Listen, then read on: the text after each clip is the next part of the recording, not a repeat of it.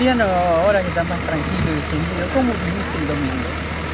Bueno, con mucha alegría primero que nada porque fue una jornada en Almirante Brown, una jornada de mucha responsabilidad democrática y por supuesto que cuando a los argentinos nos toca votar nos ponemos felices, es un momento que uno disfruta con la familia, con los amigos y bueno, se llevó adelante una elección en Almirante Brown muy importante, digo, porque fue muy normal, muy tranquila.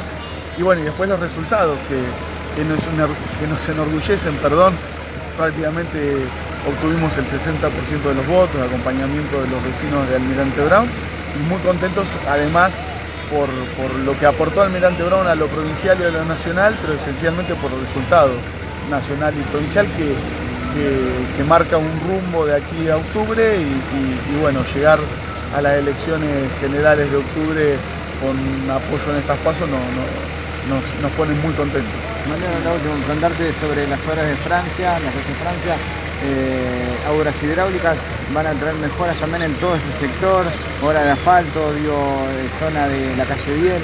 Claro, yo decía que lo más importante fue la obra hidráulica, que como te decía ya prácticamente se está terminando, y eso nos da la posibilidad de a partir de esa obra hidráulica mejorar todo ese barrio, toda esa zona que es muy grande, que no tenía obra hidráulica, por ende no se podían mejorar las calles, no había forma de mejorar la zona, y bueno, ya casi en paralelo con la obra hidráulica ya haber podido comenzar con una obra estructural como es el hormigón de la calle Francia, que no solamente beneficia al frentista, al que vive sobre la calle Francia, sino que beneficia a toda la zona.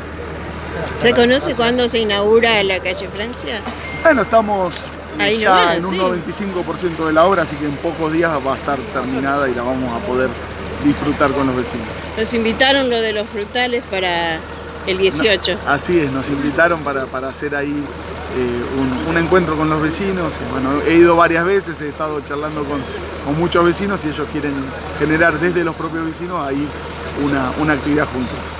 Gracias. Gracias.